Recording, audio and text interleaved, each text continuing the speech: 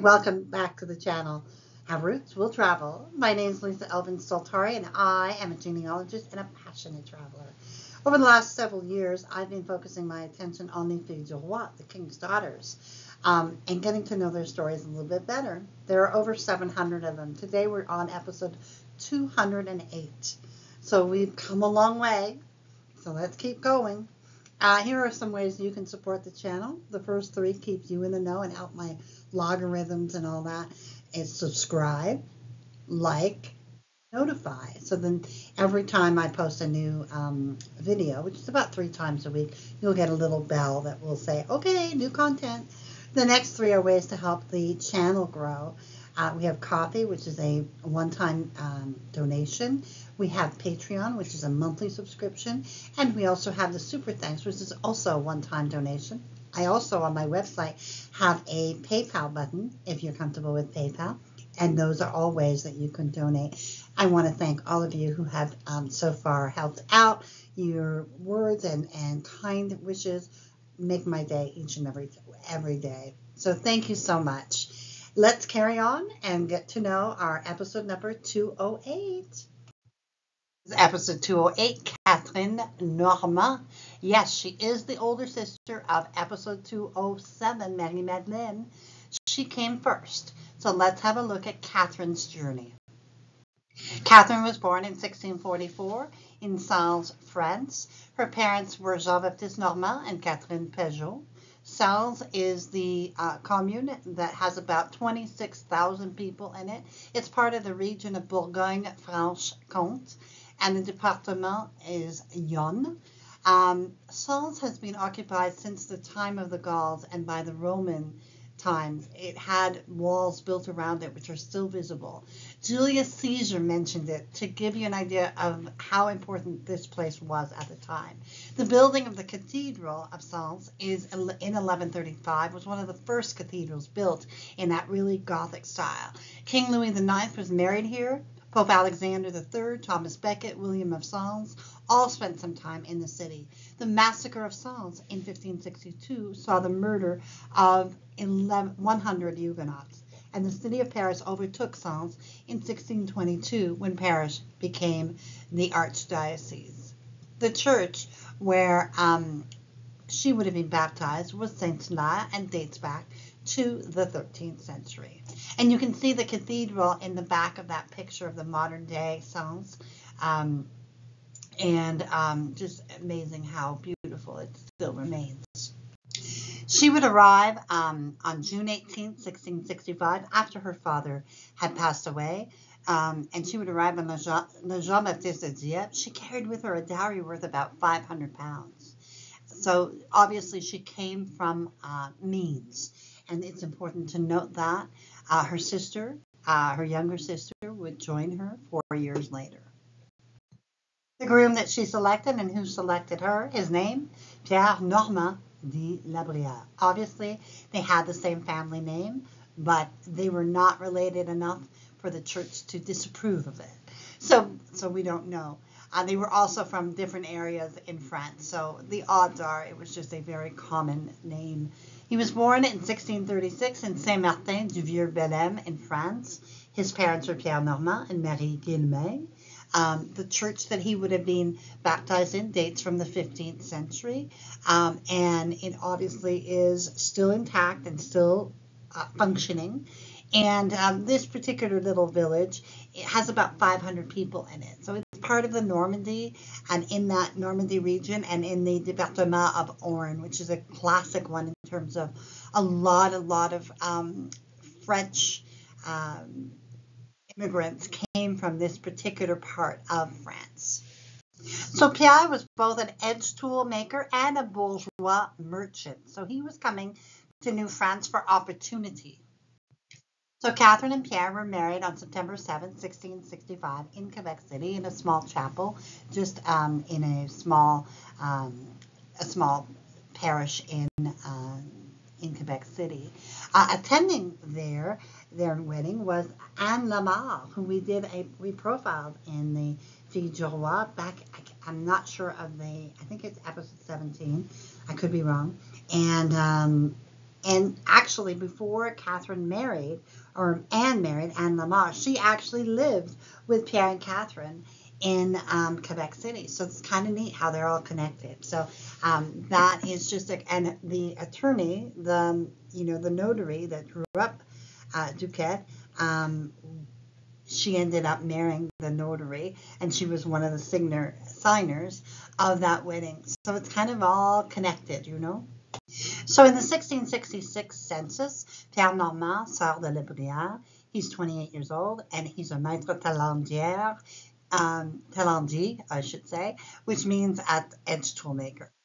Catherine Normand was his wife. We have the small Pierre Normand, who's 2 months old, and there's Anne de Lamar, who's 21 and pensionnaire. In the 1667 census, we have Pierre, Catherine, and Pierre has now grown their son to 16 months. So they were part of Quebec City's very early on. It is the capital city of the province of Quebec. 500,000 people live directly in Quebec City. Quebec was named by the Algonquins, which means in their native tongue, Quebec, where the river narrows. The city walls that surround Quebec City date from 1608, when Samuel Champlain built that city, and those walls remain, parts of them. And it is the only city with remaining city walls north of Mexico. The Maison Jacquette, I always like to point it out because it was around in 1675 when they would have been there. It is the oldest surviving private residence in Quebec. If you'd like to tour it, it's part of a famous restaurant called Aux Anciens Canadiens, which roughly translated is to our old Canadians or to our historic Canadians.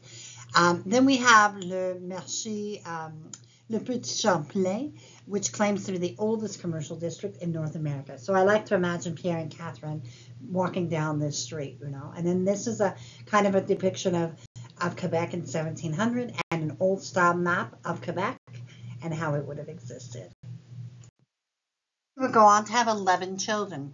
Pierre would die tragically at 21. Antoinette would not marry but would give birth to a natural child with François Juchereau, whose name was Michel Angélique Juchereau. This would be an excellent source of research. Michelle, her daughter, would have 2 children who reached adulthood. So I would love to find out if there's any descendants listening. Charles would die sometime after the 1681 census.